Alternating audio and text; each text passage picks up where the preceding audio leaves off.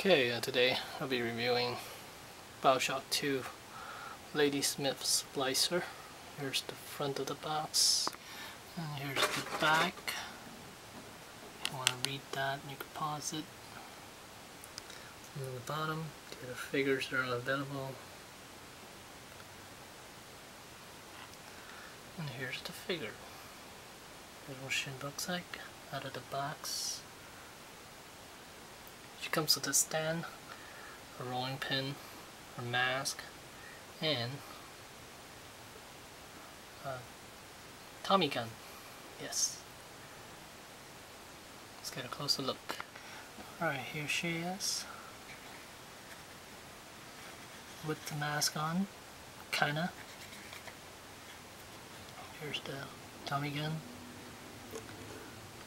Got some pearls around her neck. Her rolling pin. And the flap of skin coming out. Her little pig feet.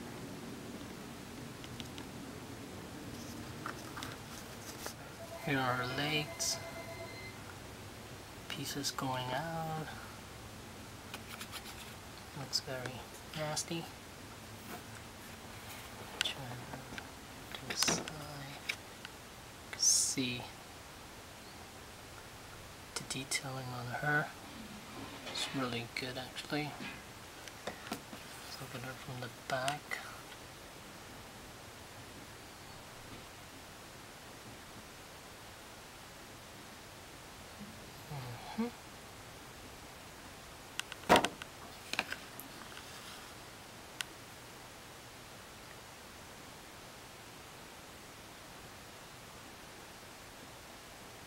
She could definitely not stand by herself because of those little tiny feet. Let's get her mask off. And as far as articulation goes, her head is on a ball joint, shoulders are ball hinged, and then the elbow is swivel, and the waist is on a ball joint, legs, the hips cut joint, and that's it, nothing else. Here's a look at her face.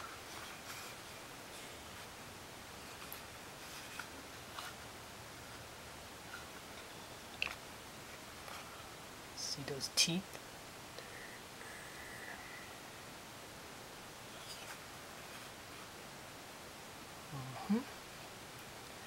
Closer look at the weapon.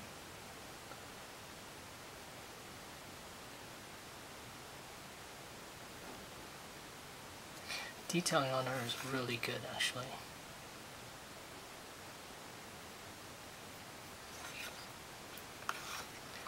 At first I wasn't going to pick this one up, but saw it at Toys R Us, had to get it. And she costs about $13.99 plus tax. Just like all the other figures, except for the bouncers and the Rosie. Those are $20 each. And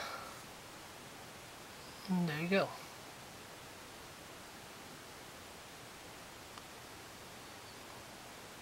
Thanks for watching.